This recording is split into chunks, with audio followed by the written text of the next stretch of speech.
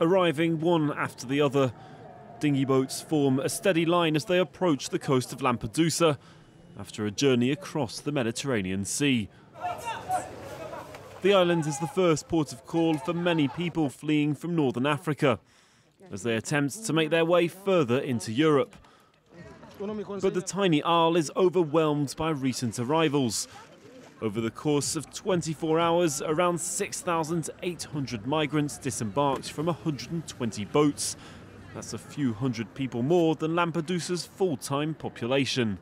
We had a big increase of the arrivals of migrants this summer. We are more or less with the numbers we had in 2016, which was an exceptional year. What seems to be a bit different is that now we do have a different government, more right-wing, more anti-migration.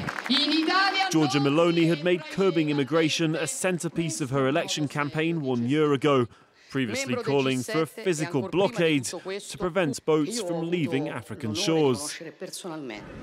And as migrants head further north into Europe, leaders are pressuring Meloni to respect EU asylum rules. Germany says it will no longer voluntarily accept refugees coming from Italy. Out of over 12,400 takeover requests to Italy this year, 10 transfers have taken place.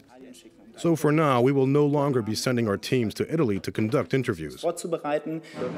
Italian authorities say its reception centres are overcrowded, and that part of the reason for the increase was a bottleneck in Tunisia's ports, where smugglers were prevented from launching boats for several days because of the rough seas. For now, in an attempt to ease overcrowding, hundreds of migrants are being transferred to Sicily.